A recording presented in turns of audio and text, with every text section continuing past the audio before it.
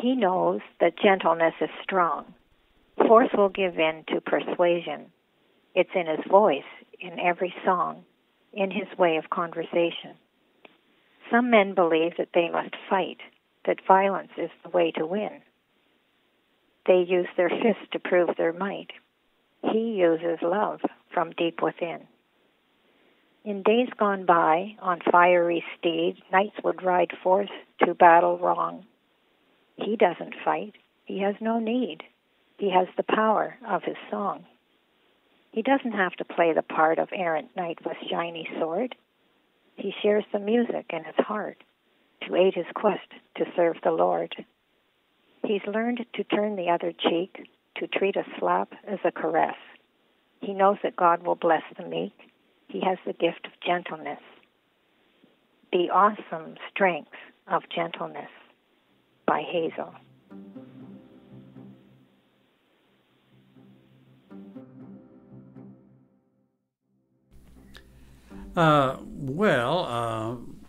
From my appearance, people would know that I'm a senior.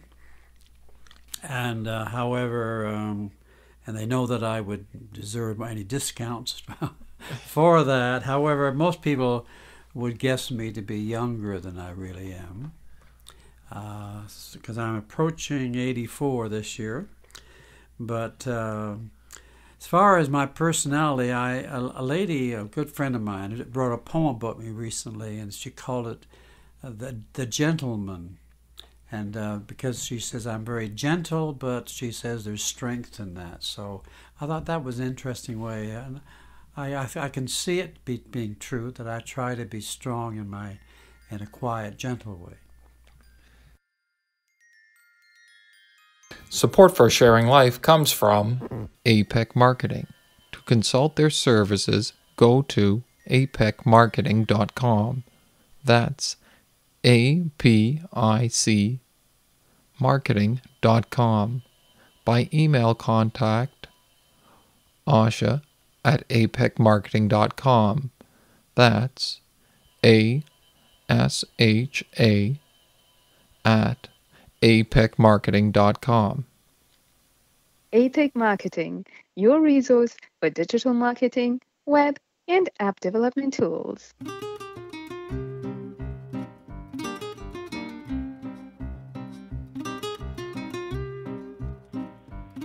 Hey there, I am a great grandma. I have been around a long time. I have many stories. I have been there and done that and enjoyed myself along the way. I have stories about myself, my family, and their families too. The joys, challenges, struggles, and triumphs that we all have experienced through our lives are a bond that we have in common with every generation. Sharing the commonalities of our life experiences brings us closer to every generation that is open to hearing from us. Hey, you out there, get ready. Join me and many others on this show. Our host is John Knox.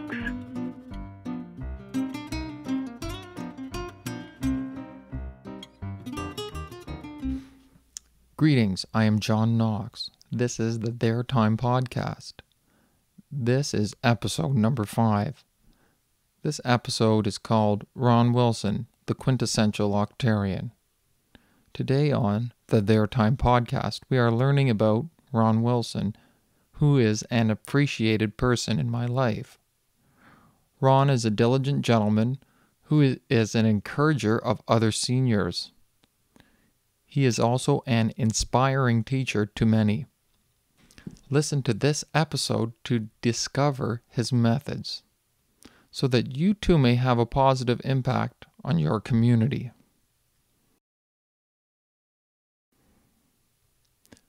This episode has 3 chapters. The first chapter is about Ron's present life. The second chapter is about Ron's New Year's goals, and mine too.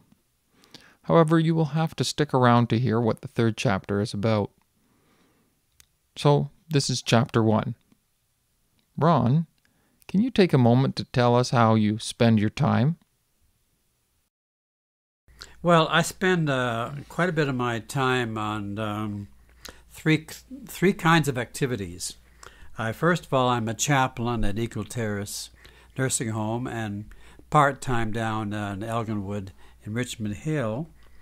I also do musical ministry also to elderly people in retirement homes. Three of those I visit pretty well every month.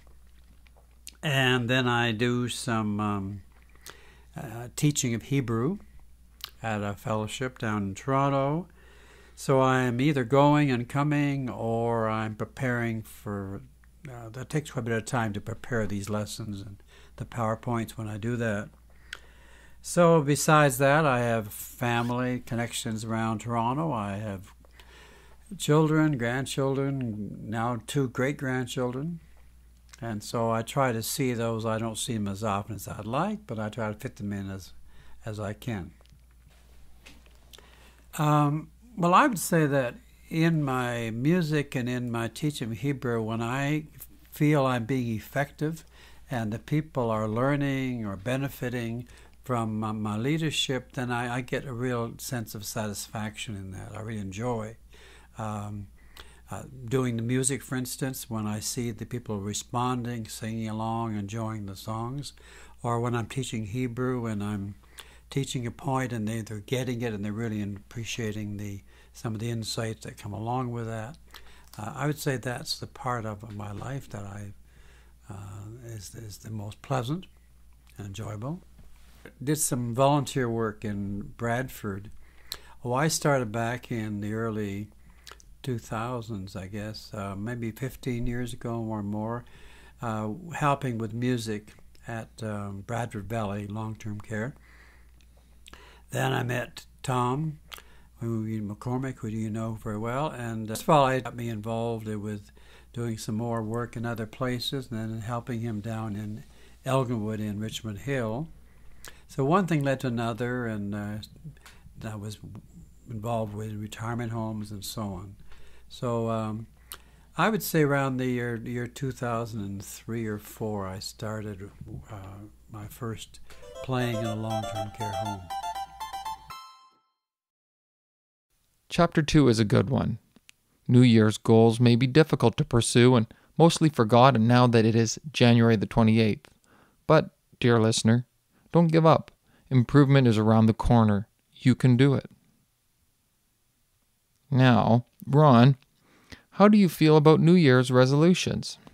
I think it's a good idea at New Year's, not just New Year's at other times, but to take stock of where I could be more effective, things that should be better in my life, and then try to do that. And I made some decisions this New Year's, but I don't make a big thing of being New Year's particularly, but it's a good time to check and make sure, is there something I need to work on or try and do better.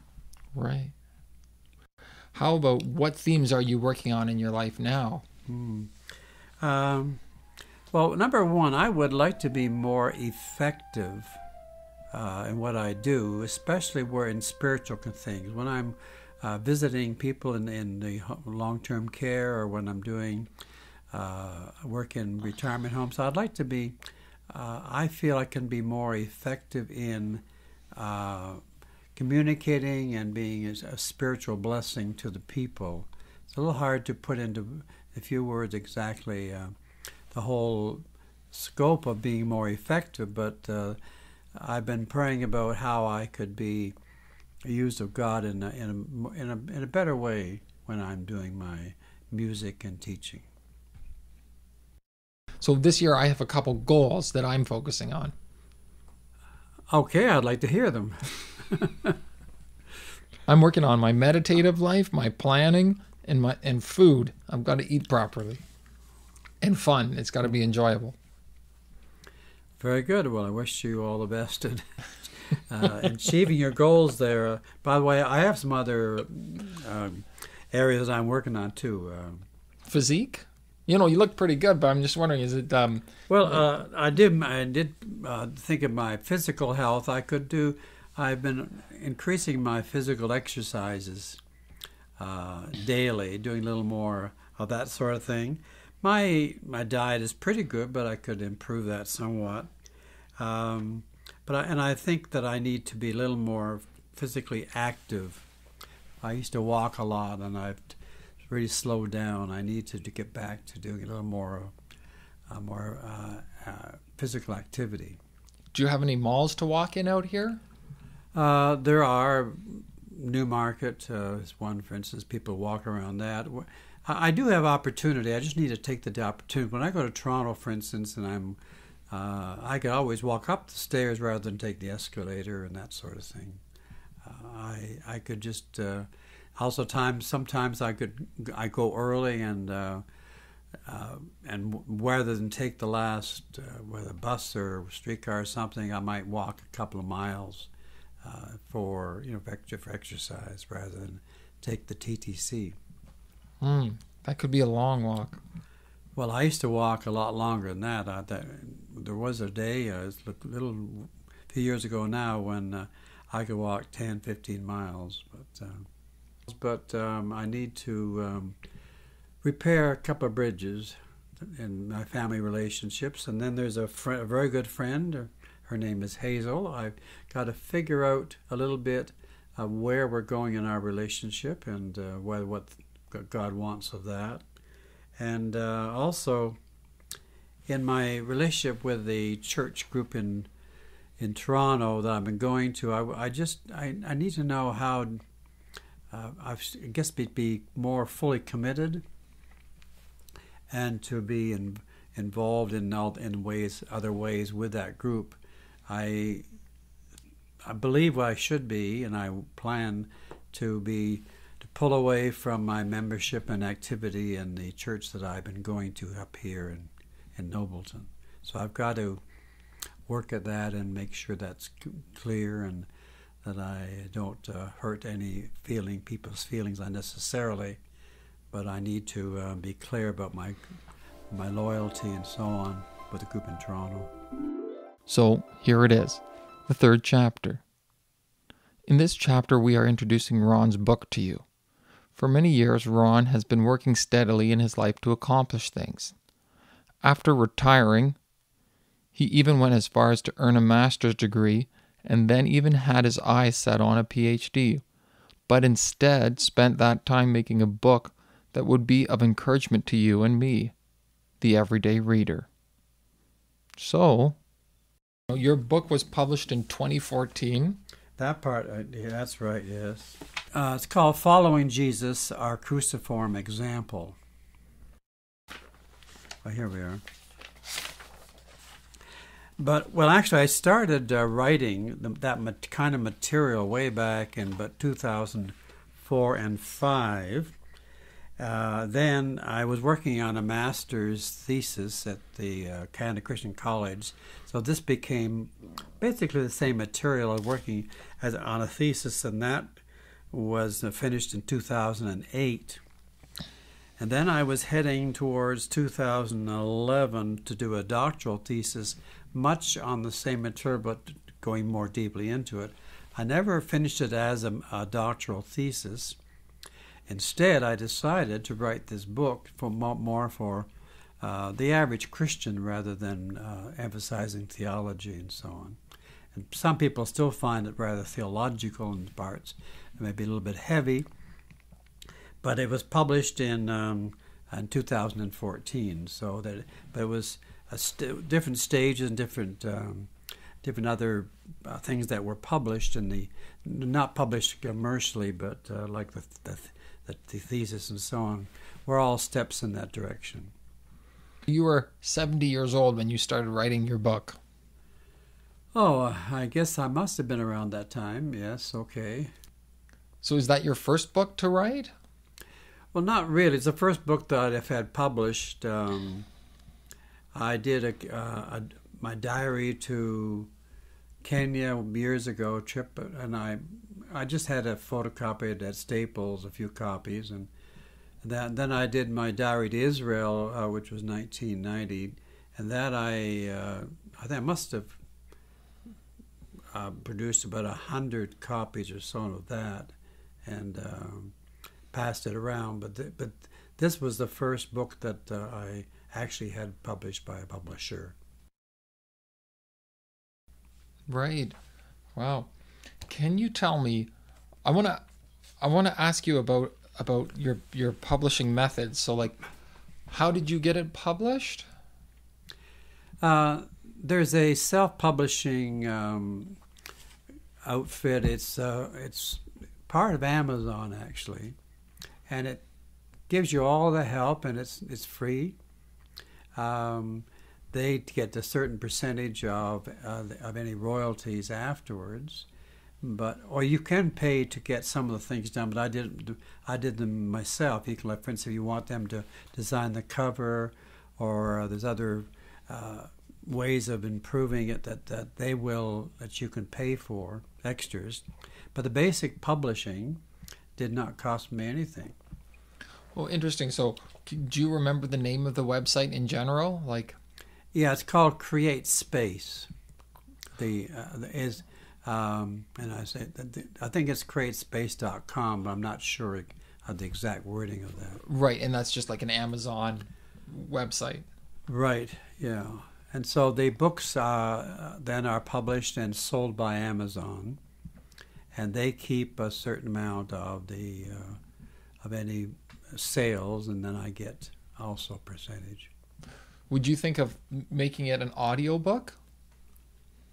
Like reading it? I've never really considered that. I don't know how many people would be interested in, you would be, and listening to the whole thing being read to them. I'm not, I'm still old-fashioned. I like reading a paper book, even Kindle and stuff.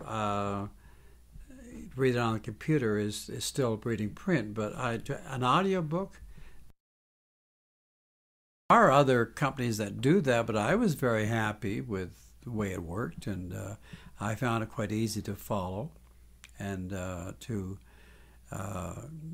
instructions to me were quite clear. I have the one part that I could have done more as far as advertising or trying to get my book known and spread over, but I really don't know how to do that much, and I could have asked Amazon to do that, so I can't comment on how successful it has been in that respect. Well, the primary theme that was suggested by in the title, really, it's following Jesus. It's showing that the cross and his suffering and death are part of his example to us. In Christian circles, there's not much emphasis on this part of his death. They're more concerned with teaching it as an atonement, dying for our sins, which is very, very important. But the teaching of that his behavior, his attitudes, and his actions in his suffering and death are like a paradigm, an example to us to exemplify. So that's one of the main things. And then what I did was I took examples from my visits to Israel and showed how some people in Israel follow this, particularly the Jews loving Arabs and Arabs loving Jews. In their total forgiveness and loving enemies, they are what I term cruciform in following Jesus. And I suggest in the book that really is the answer, not just for peace in the Middle East, but for all of us. We need to be followers of Jesus in that regard, not just following him in a physical way, but to really adopt his attitudes, his actions that were particularly shown at the time of his suffering and death. This episode is being published in memory of my dad and to celebrate the birthday of a dear friend.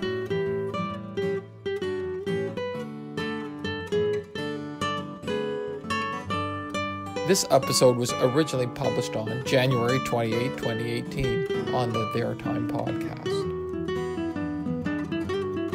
You have been listening to Sharing Life.